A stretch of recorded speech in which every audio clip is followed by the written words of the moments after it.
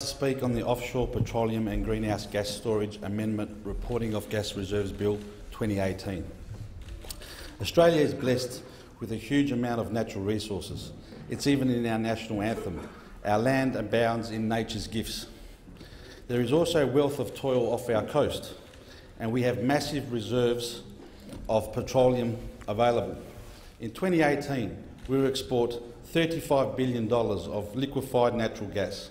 We have become, if not already, the largest exporter of LNG in the world.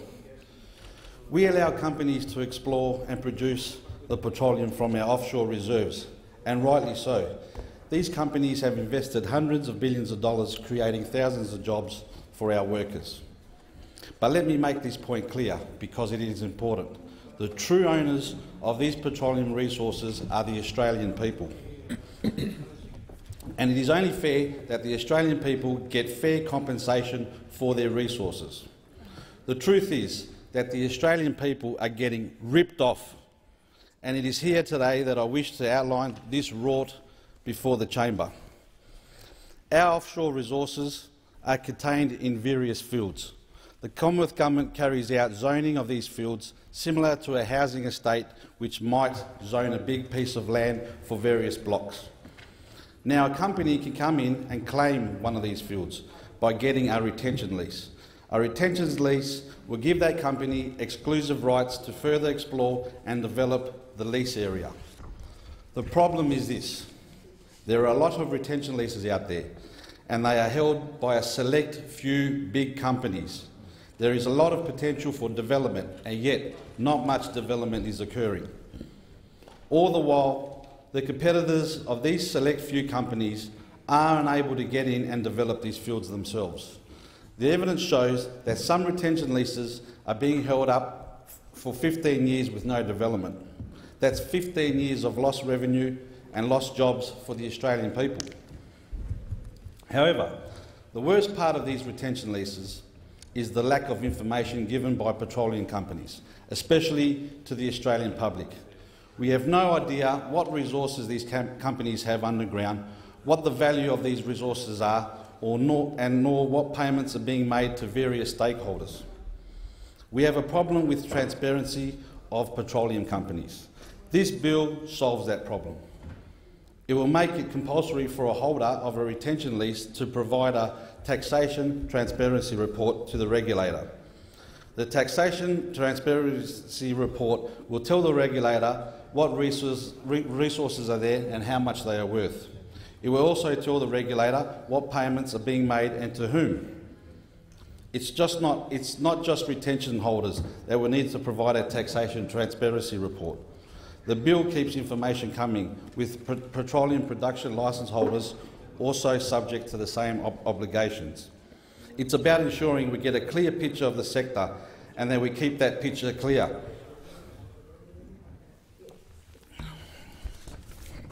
I understand that the regulator has some limited information already.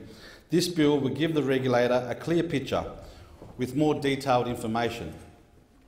This is because one company will have to report for each retention lease or petroleum production licence it holds, and not just one broad overview.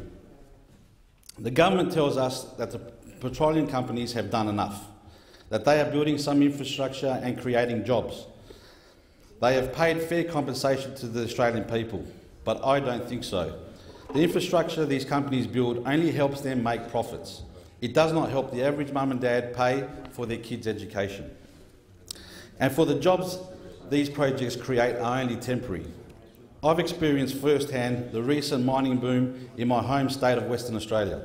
I've toured the state from Karratha in the north to Albany in the south, and I've spoken to local communities and listened to their stories. Everyone agrees that yes, the petroleum companies did create a lot of jobs during the construction phase, but when these projects were up and running, the work dried up. Many who lost their jobs lost their homes because they couldn't keep up with mortgage repayments. The government believes a few pipes here and there and a few thousand temporary jobs is a fair compensation for this country's resources. It's a joke. We simply can't trust the government when it says Australians are getting a fair deal. We therefore can't trust the regulator who takes directions from the government and who implements their policy. This bill also addresses that problem.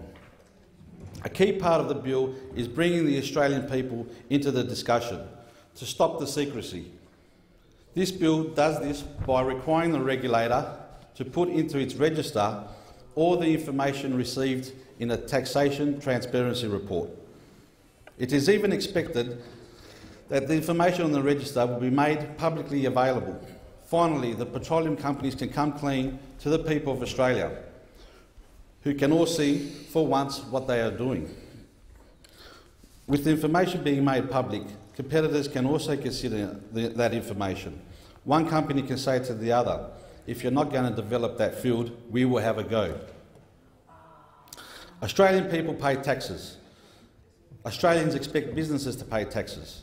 Australians expect the government to get a fair compensation for our resources. Let me ask the chamber if they think this is fair. Australia is set to overtake Qatar as the largest exporter of gas in the world, but we will receive just a fraction of that revenue, $800 million, compared to Qatar's $26.6 billion. And that $800 million is not from our direct revenue stream, the petroleum resource rent tax. It is from other payments.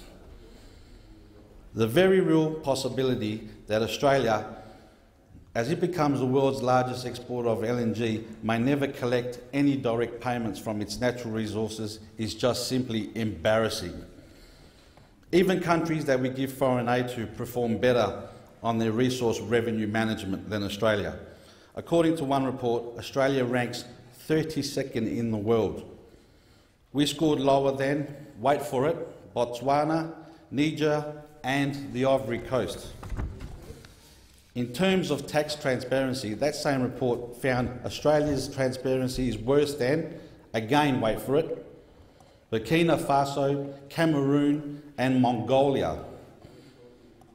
And the government sits there with a straight face and says that our transparency levels are fine and they don't need changing.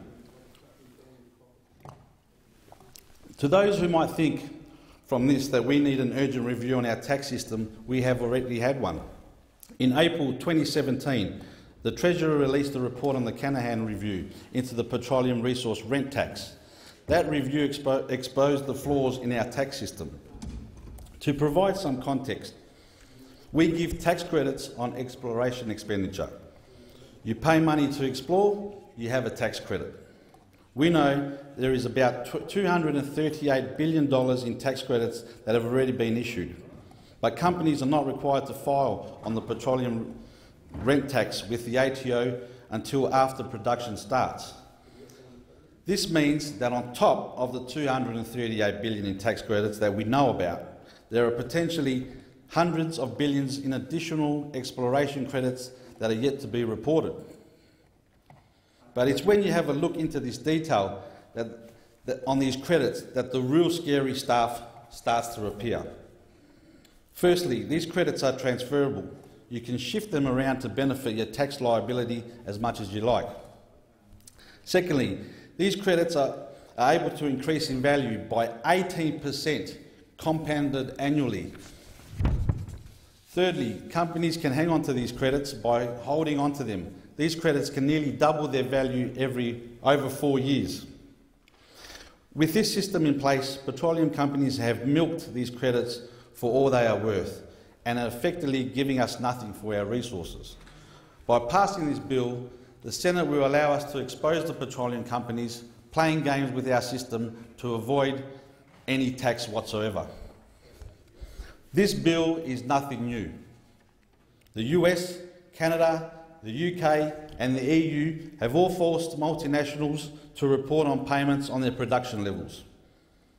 All Australia would be doing with this bill is bringing us in line with these countries, and it's a start. If we are to reform our taxation scheme, we must start small. This bill is the first step on the road to fairer compensation. It is urgent that we start now and stop multinationals pillaging Australian resources for free. We must find a balance between the interests of the public as owners of the resources against the interests of companies who need to make profit. But make no mistake, the interests of the Australian people should come first. This bill includes relatively minor, simple, reasonable reform proposals. It's a small start to the larger changes that we so desperately need. So vote wisely, senators. Who knows, we may even overtake Mongolia.